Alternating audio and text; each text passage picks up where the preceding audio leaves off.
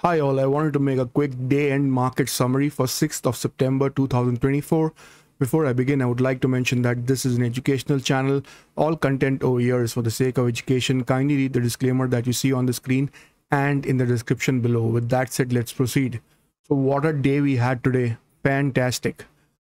Quickly, let's go to the 5 minutes chart, and after that we'll go through on our 4-hour charts that we generally do. All right. So 5 minutes chart, we shall use this today. And members to the channel will immediately recognize the kind of indicators that we are using. These indicators were explained to members, and on the left hand side we see Nifty 50 futures, and on the right hand side we see Bank Nifty futures. Both are on the 5 minutes time frame. I have mentioned the importance of this yellow line, and you all know what this purple line is doing, and this indicator has been mentioned at the bottom, rivaling the EMA defense cost that we are currently using. Simply a fantastic indicator. Now you can see from the day beginning itself, it was below the yellow line and below this moving average. That means it just could not recover for most of the day. It gave an attempt over here and again failed in Nifty. Bank Nifty also, it attempted over here to recover but could not, because global markets were not recovering. There was slight recovery coming, and then it was again going back. So beautiful day for the bears today. Eventually, after a very long time, bears got to play, and on mid cap and Fin Nifty futures also, this is how it looked. Again, no respite, drop, and then tried to recover but then could not, and again drops. For all indices, the story is pretty much the same. Pretty good. I'm sure our members would have made good money today. People who have been following my channel also would have made good money today. So all in all, a very good day for day trading, especially for the bears. All right. And let's go to our 4-hour charts right now. This is our Nifty 50 4-hour charts. The last two bars are the bars you see from today. Each bar is 4 hours. So you see it's come and exactly sat on the support over here. It's exactly sitting on this support. See, I'll zoom it for you. You will realize that's why I say this advanced Fibonacci retracement is very, very important. You see, it's come and exactly it's sitting on the support line. I mean, on the surface, things look like, why does this guy keep drawing all these lines and talk about these specific, numbers on screen and gives specific resistance and support zone? Because they are all relevant, guys. This has come after a lot of practice and learning that these numbers do matter. There is some mathematics involved when it comes to charting. All right, but anyways, so Nifty 50 is sitting on the very line, on the support line. The support line is at 24857, and Nifty has closed at 24852. So it's 5 points below the support line, which is okay. You can say it's almost on the support line. Now, if it goes down further on Monday, then the next support is at 24578, which is this yellow line over here. All right. So it's a straight about 300 point fall that it could take. It can do that probably in 2 breaks if it wants. So maybe 150 fall one day and then 150 fall another day, or it can do the whole thing in one day. Not a big deal. Like today, we have had a 300 point fall. That can repeat on Monday as well. Depends on how the global futures are doing. Currently, as I'm making this video, things are in the red, and but I'm sure later in the day that US futures will also try and recover. Let's see. I mean, let's not speculate. Our job as traders is very simple. We need movement. As long as this movement does not matter whether it's going up or down, we will make some money. All right.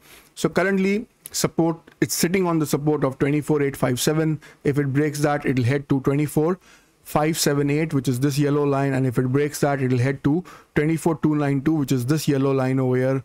On the way up, it's got good resistance at 25144, which is this red line over here, and if it breaks that and sustains on top of that for a couple of days, then it'll head towards 25469, which is this yellow line over here. All right. So all in all, we had also mentioned that there's a wedge forming. If people remember, I had mentioned that there is a rising wedge in both Nifty and Bank Nifty.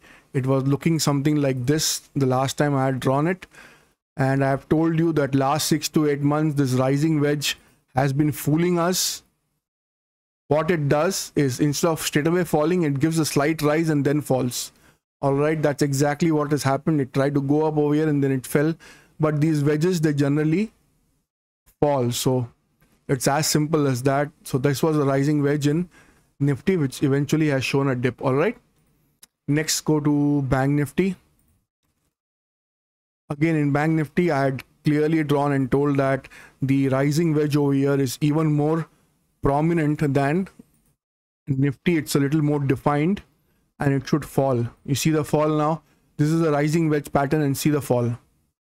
Correct? And it's managed to close just above the resistance of 50,556. It's closed at 50,627. So about how many points? 40 over here. About 50-60 points. It's above the support line.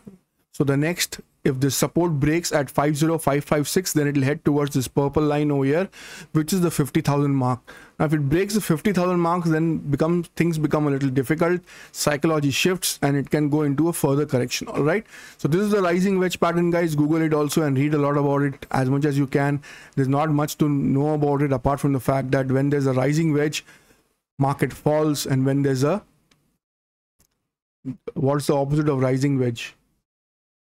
Whatever, there is a opposite of rising wedge also. When that happens, the market goes up. All right, falling wedge, I think that is called. I'm not too sure. Yeah, it's called a falling wedge. Anyways, guys, so this is Bank Nifty. Last two bars are from today. Good amount of correction. I think the total span of correction, even though it has closed, spot has closed 896 points below and futures has closed 959 points lower, but somewhere during the day, I think both showed about 1,000 points lower. I think so. I'm not too sure. But even if it didn't, then how does it matter? It was very close to 1,000 points. Futures, definitely I saw below 1,000 points. It had gone above 1,000 points in terms of red. Spot, I'm not too sure. As you guys know, most of the time I'm tracking futures. All right. So anyway, guys, good eventful day over here as well. How many days? So let's just calculate. 1, 2, 3, 4, 5, 6, 7, 8, 9, 10. 10 days of up move it has swallowed in one day. How cool is that? So 10 days of up move it has closed in one day. Great, simply great. The levels that you see on the screen are still valid, guys. I've mentioned the lower levels on top. If it wants to go up, then it needs to cross 51,144, which is the white line over here.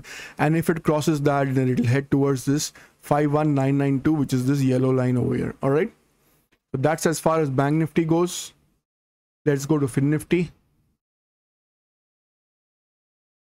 Fin Nifty looks like this. Again over here, rising wedge is visible and it has taken its course. This is the rising wedge. Very clear cut. And the fall has happened. How cool is that, right? So again, the charts are very similar to Bank Nifty. The next support for it, and which is supposedly a strong support, will come in at 23,400, which is this red line over here.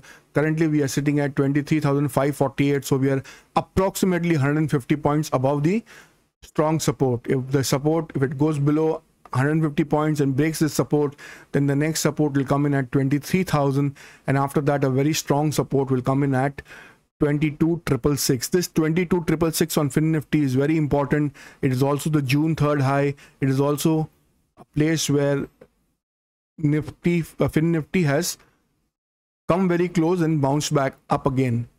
All right, it has crossed it here. 2 times it has crossed, but now this time again, if it comes and keeps banging, then things may head lower. So again, we'll need to be a little more vigilant. It's definitely not a time to go long. It's a time to pause and watch the markets and see how things are doing. All right, but we as day traders, we just want some amount of volatility. As long as the India VIX is above 15, it is good for us. When it goes below 14 and all that, then it becomes really tragic for option buyers. In any case, the upper levels are also visible on your screen. If it breaks this resistance of 23686, it will head to 23992 and then towards 24,300, which is the yellow line over here. With that, let's close Fin Nifty and go to Mid Cap Nifty. Mid Cap Nifty has been the strongest index so far. Again, a rising wedge is visible over here as well. Let's draw it. It's a little bit not as well defined as it is in the Bank Nifty and Fin Nifty, but it is there nevertheless. So this would be the rising wedge in mid cap. Mid cap historically has been the strongest index. How many points did it fall today? Mid cap has fallen 1.5%, 1.59% on the spot chart and 1.8% on the futures chart. This and Bank Nifty has seen the maximum amount of fall. All right, today. So again, guys, the support is now at 12,960, which is a red line over here. Now this was acting like a resistance earlier. It will now act like a support. If it breaches that, then it will head towards 12,763, which is a yellow line over here, and then towards this 12,585, which is this yellow line over here. On the way up, it will now face resistance at 13,171, yellow line over here, and then a very strong resistance at 13,386. All now new highs and lifetime highs will only come after 13,386 is crossed. All right. For now, mid cap has taken a breather and it's probably swallowed the last 4 or 5 days of up move in one day. Okay, let's go to our 4-hour charts on TradingView, where we use a different set of indicators. So on the adaptive trend finder, the trend is still upwards on the Nifty. As you can see, the range has now expanded. Yesterday and day before yesterday, it was in a very tight range. The range has now expanded. The tunnel has gone wider, which is a good thing. Let's see how things progress. If it starts dropping down for another 3-4 days, then this tunnel will start facing downwards and then the trend will change. All right. Bank Nifty, again, it's gone outside the tunnel, but even now the adaptive trend finder is still saying that the trend is still upwards. 1 or 2 days more and it will change. Fin Nifty has gone into a tight range now and it's gone outside the adaptive trend finder tunnel. Let's see how things play out in the coming week. Mid cap Nifty, the tunnel is still wide, the range is still wide, and it's still not gone into a bearish stance. Adaptive trend finder is still telling that the trend is still upwards. Let's see when this mid cap trend changes. All right, mid cap will be one of the longest trends. It starts over here somewhere, April 24, and now we are in September, May, June, July, August, September. Close to 5-6 months, this 4-hour chart uptrend has been solidly standing. So pretty good. All right, so that's about it for today, guys. I'm sure everybody would have enjoyed this Friday and everybody will be heading into the weekend on a good note. Most of you would have made money, and for people who also lost money, don't get disheartened. Winning and losing is all part of the game. If you have lost money, that means you need to do a little more homework, or you need to do a little more experience is required. But winning and losing is all part of life, so should not be very disheartened when you lose and should not be extremely happy when you win. All right, so on that note, I'll end this video. Thank you so much for watching. If you're not already subscribed to the channel, then please subscribe to the channel. Please give this video a thumbs up, like the video. It motivates us to make more videos for you. Consider becoming a member of our channel by clicking on the join button. It is a very small amount you need to pay every month. It's hardly anything. Probably the cost of 5 trades, not 5 trades, actually 2.5 trades is the cost, and we charge that monthly on a monthly basis, so it's peanuts basically. We release members exclusive content now and then, so becoming a member is good because we are trying to build a community over here. If you're not already subscribed to our Telegram channel, then there's a free Telegram channel also. Subscribe to that. The link is given in the description in all our videos. I'll see you in the next video. Thanks for watching. Have a good weekend. Take care. Bye-bye.